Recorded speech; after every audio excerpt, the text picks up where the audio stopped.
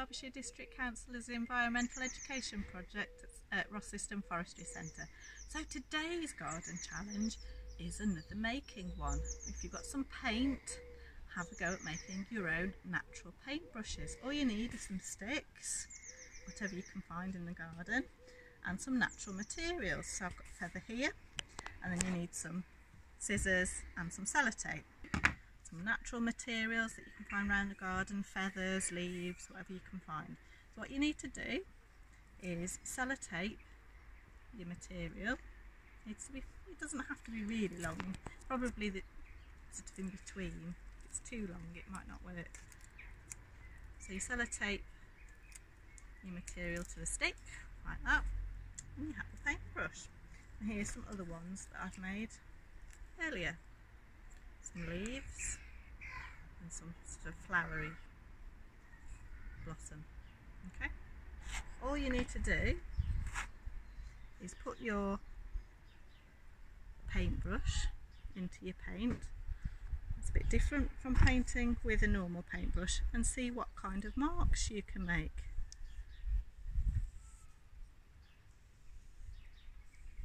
They'll each paint differently because of the shape of the brush. Okay, so there's our feather one. Okay, let's try the leaf one. Okay, that's better. Okay, so I'm going to try this one.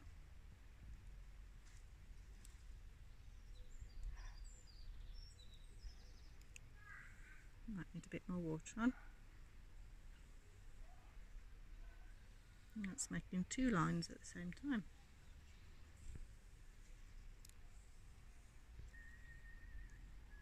Okay. Which one do you want me to try? Leaves or flowers? Do you go with the flowers? Okay. So, let's see what happens with this one.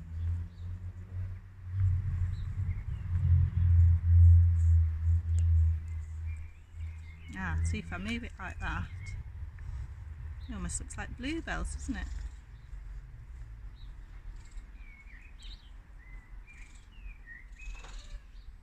Okay, so you can have an experiment with your different brushes to find out what kind of thing. You'll get some basic marks, different marks that you perhaps wouldn't intentionally do, but you'll get some really cool marks with your different natural materials. So have a go at making your own natural paintbrushes and things from a stick and things that you can find around the garden. All you need is the scissors and the sellotape to put them together. So I hope you enjoyed this challenge today. Again, you could do this inside if it's not a great day outside like it is today, or you can paint outside, which is a lot of fun. So I hope you enjoyed today. Take care. Bye.